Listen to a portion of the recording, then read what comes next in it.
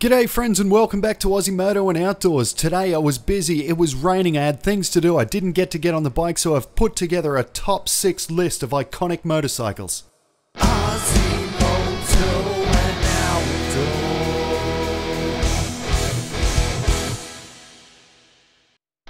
Alright, so this is a list of 6 iconic motorcycles from movies I've enjoyed over the years. Now this list was meant to be ranked in order of preference, but I kept changing it because I couldn't decide which was the best bike.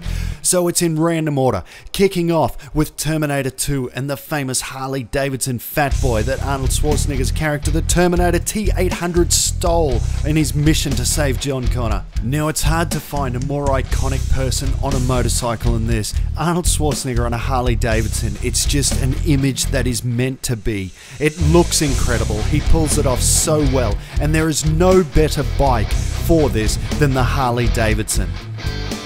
So regardless of the kind of bike you're into, be it cruisers or sport bikes or adventure bikes, you cannot deny that this is an iconic motorcycle in an iconic movie.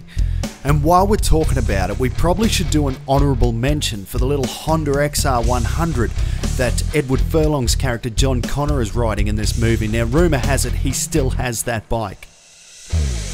Number 5, Top Gun Maverick, the Kawasaki Ninja H2. At the time of filming, it was the fastest production bike you could get, and very fitting for somebody like Maverick or Tom Cruise. Absolutely spectacular looking motorcycle, and again Tom Cruise, one of the coolest dudes on the planet, he pulls it off brilliantly. Number 4, Matrix Reloaded and the Ducati 996. Now I read that Trinity, or the actor that played her, had never ridden a motorcycle before this movie, so had to go through extensive training just to know what to do. You wouldn't think that watching the movie. She looked ultimately confident in everything she did, and this bike just looked amazing. Number 3, we're back to Top Gun, and again it's a Kawasaki, it's a GPZ 900R, which at the time of filming this movie was apparently the fastest production motorcycle you could get. I read that the US Navy regards the movie Top Gun as one of the greatest recruitment films ever, as people were signing up to join in record numbers following the film's release, and you have to wonder if it did the same thing for Kawasaki motorcycle sales. Number 2, Cool as Ice and Vanilla Ice on his Suzuki GSX-R 1100.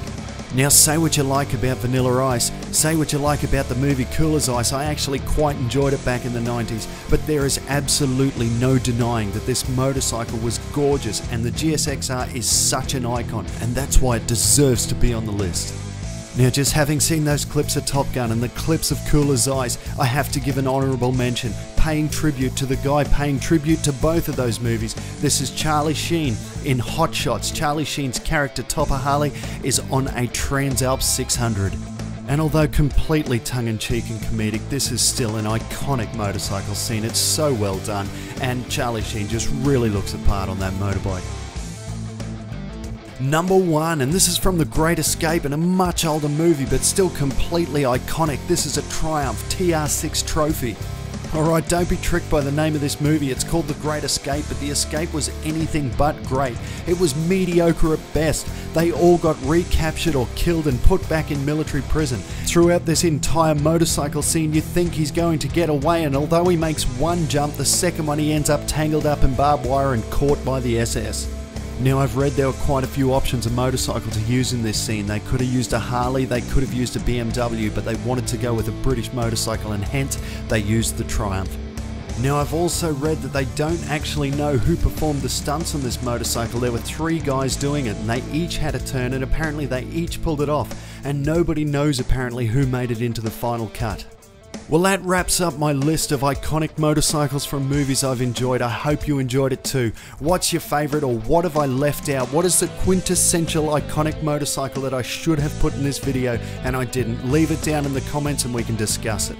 The end of this week, I'll be back on the bike and making the normal videos again. We may be doing the review on Alexi's Harley Davidson. We may be doing the review on Rick's CF Moto. We'll just have to see how it goes. Alright, thanks for watching. Consider liking, subscribing, sharing, commenting, but more importantly, put your phones down and get outside. Aussie Moto.